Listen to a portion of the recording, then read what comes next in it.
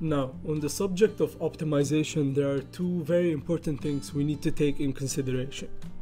First is that all that we can do inside the engine to make our final APK size much smaller. And second is all that we can do outside of the engine, like the assets we're using, if it's 3D models, if it's 2D textures, whatever it is, there are things we can do with those to further optimize by size and make sure our APK is smaller.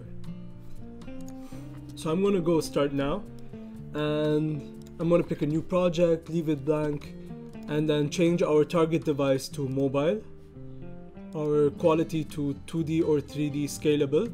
Especially if you have a 2D game on mobile, there's no reason not to change it, so go ahead and do that. And I'm going to remove the starter content because the starter content on itself is kind of big and we don't need that space or any asset from that pack. Now it's important to mention that the difference between Blueprint and C++, or as I have heard, since I don't use C++, is that C++ is much more smaller by size, and the APK would be smaller. So I'm using Blueprints. That already itself adds a lot of megabytes. So I'm going to create a project, and here we are. So I'm going to go straight to the settings, project settings. Yeah, okay. So the first thing we can do is go inside our packaging. Okay, now let's say I just made my entire game and I'm going to ship it out. Okay, so I want to make sure that I press on for distribution. Okay, and let me explain this for a little bit. When you want to package your project for, let's say, whatever device, there's usually two ways you can package it. There are two ways it can be built. It can either be built for development or shipping. Now, if you're just testing your game out on mobile or whatever device you need, development is a super fast and quick way of doing. So you can just go ahead and build in development mode, versus shipping when you want to push your product to the store, to wherever it is. You need to do it in shipping mode. Now, it's important to mention that the difference between the development and shipping mode is quite large. For example, I had a project. In development mode, that project was 100 megabytes, and in shipping mode, it took out 20% of that size. It became 80 megabytes. Obviously, this is not true for every single project, but I've seen a big difference in sizes between these build configurations. So let's say I'm just going to distribute it for now as it is. We want to use this, and we're going to press on the share material shader code and share material native libraries. And obviously, if you realize, it changed a very important thing inside how the graphic functions inside the engine. So it asks you to restart it, but we're not going to do that for now. Next, we need to go to the cooker. Okay, so this is where, obviously, if you have a lot of textures, this is very important. So usually these are going to be set to 1 by 1, and the compression quality, 0 being the minimum, the least quality, to 4 being the highest. In this case, it's set to 3.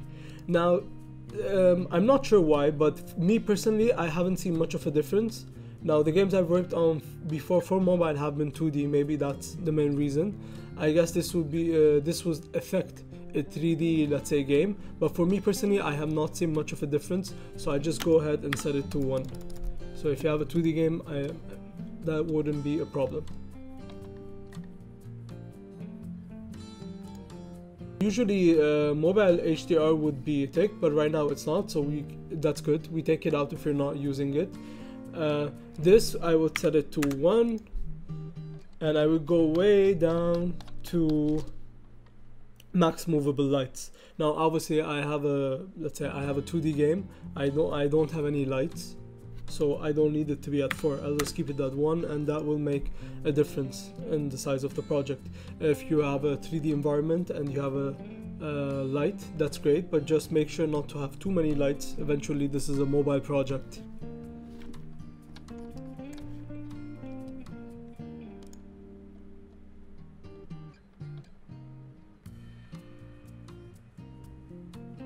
Now, so when I first come in and I'm gonna set up my settings for Android, it says project is not configured for the Android platform. This is super easy after you have all of your SDKs downloaded, and I'll show you how we can set that up too. All we have to do is press on configure now, and if we're using anything from the Google Play service platform, we can also press on configure now. Okay, so here we have to set up our target SDKs. Those are very important, and this is where the biggest difference between the file size that you'll eventually have is pretty much caused by what you pick here. So package game as an APK, absolutely, that's what you want to do for mobile, especially if you're targeting games that are under 100 megabytes. It is best to just press on this. So now we come down to the Android SDK section. I have all of these SDKs set up, and I'll teach you guys how to set that up in another project, but not now. Another very important thing to do is come here to the settings and open your plugins tab, and here you'll see all of the plugins that we have enabled for this project.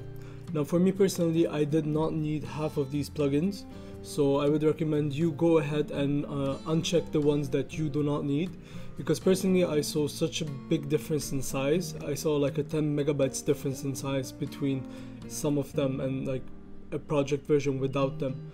So that is important to remember. Now, for the rest of what you need to do is be mindful of the assets you're putting inside the engine.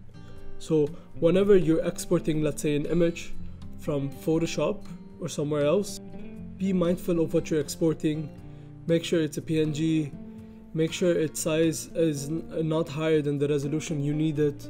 And a lot of times, let's say you'll have videos where they're like 30 megabytes, and that's not good to put in your game. So what you can do is a lot of times go to these websites where you can compress the quality of the video. Obviously be very careful of this, since compressing can a lot of times ruin whatever texture you have or whatever video you have. But a lot of times, for me, it's worked out, especially that it's on mobile. You know, this resolution is much more smaller than it will be on PC. So a lot of times I've gotten away with a lot of stuff when it comes to developing for mobile. So I've already developed a project on mobile before, and I'm going to put the link of that game down in the description, so you can go and see what kind of stuff you can do with Unreal on mobile.